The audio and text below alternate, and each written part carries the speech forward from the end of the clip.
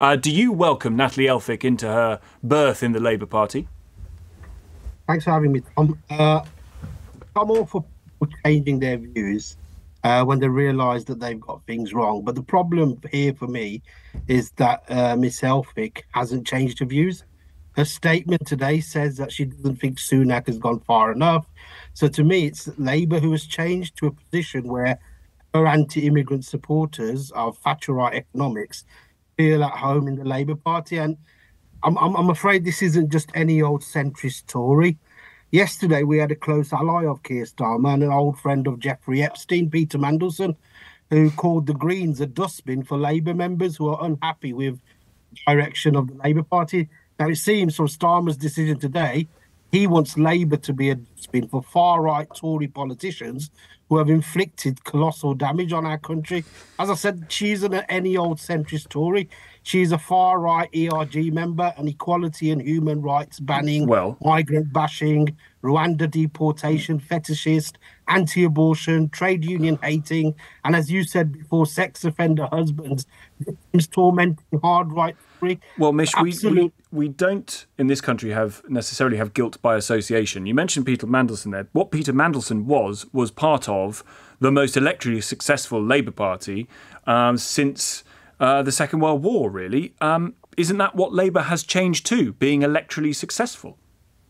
Well, if that's the case, there's absolutely nothing to be gained whatsoever from disappointment, other than to show the world a lack of integrity that Starmer and his leadership is showing. I would rather beat every Tory. And the whole country wants to get rid of Tories, but instead Starmer wants them in his parliamentary party. Nobody who can explain that. You just couldn't make it up. It's not in the public interest to sweep up Tories that are rejected up and down the country into your parliamentary party. Well, what about other Tories who have defected to Labour? Would you put them in the same? Would you put them in the same bracket as Natalie Elphicke, or is she different? There was another one last week who I've never heard of. I don't know who they are. I mean, all I've heard of is that we were an NHS doctor. I'm shocked. We've been through COVID. We've been through PPE crisis.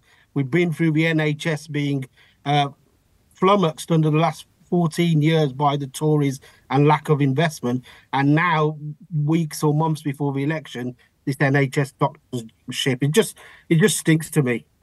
So Labour should not have accepted these Tories, in your view? I don't see what Labour benefit from accepting these Tories. I don't see what endorsements that they're going to provide to Labour. As your colleague there said, Labour are miles ahead in terms of points.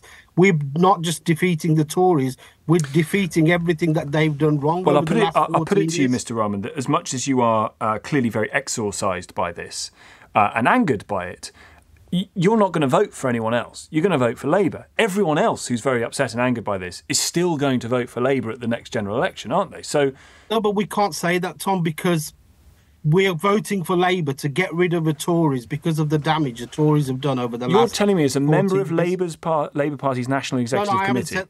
I haven't said that. I said people are going to vote for Labour because they want to get rid of Tories up and down across the country for making our lives miserable over the last 14 years. But if Keir Starmer keeps on recruiting these Tories into the parliamentary party, especially when we're promoting a platform of dynamic change, where we're saying the country's change, we're going to provide that change. We aren't providing, or we won't be sending the right message to voters that we're going to provide the change when we've got Tories who have made our life miserable for the last 14 years. But you're still going to vote for them, Mr. Rahman? Or are you telling me that you're wobbling?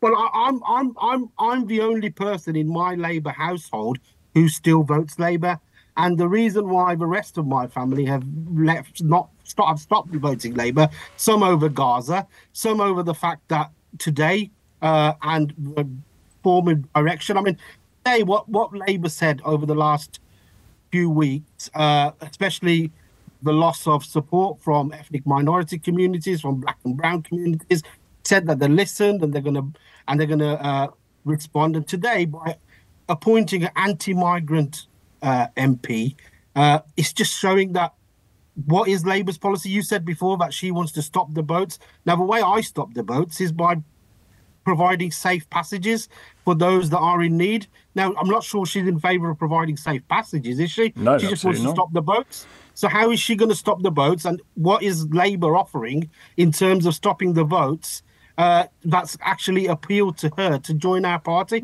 That's scary, and a lot of voters will be asking questions about this, and not just voters. A lot of Labour members like myself will be asking why is she joining us, especially when this is what she wants. Would it equal out somewhat if Keir Starmer brought Diane Abbott back into the Labour Party?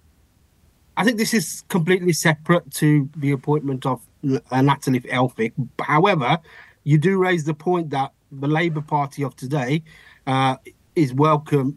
People like Natalie Elphicke, who are hard-right Tories from a far-right fringe, are welcome in the Labour Party, but Diane Abbott currently isn't. I mean, Natalie Elphicke is, I would say, more right-wing than Suella Braverman, because I've seen her go on television with Trevor Phillips criticising Suella Braverman for not being tough enough on the boats.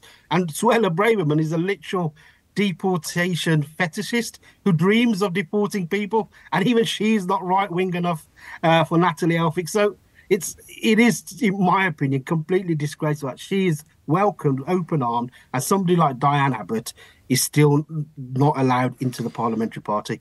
Very good to speak to you. Good luck trying to persuade your family over. Mish Rahman, member of the Labour Party's National Executive Committee. We wondered whether it might have backfired. According to Mr. Rahman, it seems to have backfired among some in Labour. If you are really put out by this, if you are annoyed by it, worried that Labour would accept someone like Natalie Elphicke into their party but not someone, or reinstate someone like Diane Abbott, be honest. You'll vote Labour anyway. You don't matter. Your vote's sewn up. Where else are you going to go? You're going to vote Green? You're going to vote Lib Dem? You're not going to turn your vote away from Labour. You're going to vote Labour. This plays into Keir Starmer's suggestion that the Labour Party has changed. It has changed if it can welcome in people like Natalie Elphicke. Message sent.